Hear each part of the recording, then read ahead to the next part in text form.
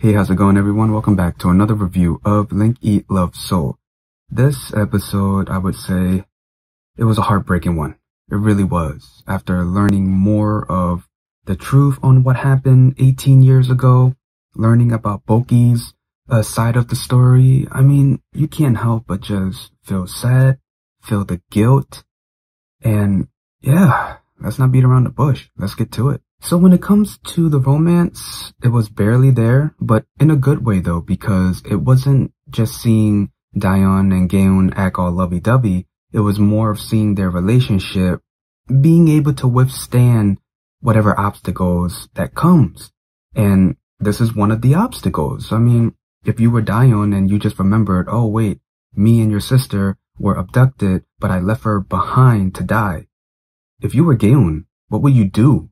And DaHyun, she felt that guilt, and she wanted to break up with GyeHoon, but GyeHoon loves her so much that he wasn't gonna let that happen. So this episode revealed what happened 18 years ago from BokHee's side of the story.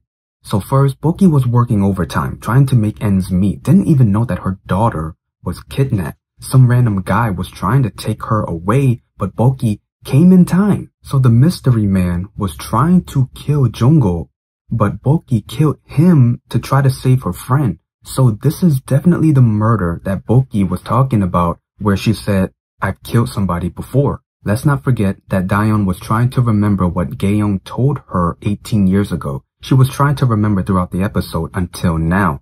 So she told her that there was more than 2 people part of the kidnapping. That little piece of information definitely adds on to not only the mystery, but how tense the situation is now, and definitely more questions. Who else was involved?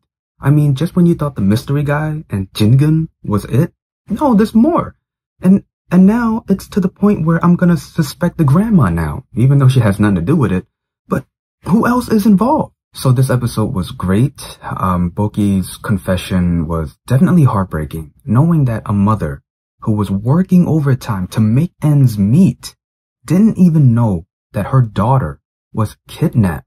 And just to add on to that, she had to kill somebody. Her confession was crazy, and now I'm starting to think, what's her and DaHyun's relationship going to be now once she revealed this shocking truth? And speaking of relationship, yeah, the romance, it was barely there. DaHyun and GyeHoon were almost broken up at one point, but it was more of their relationship being able to withstand certain obstacles.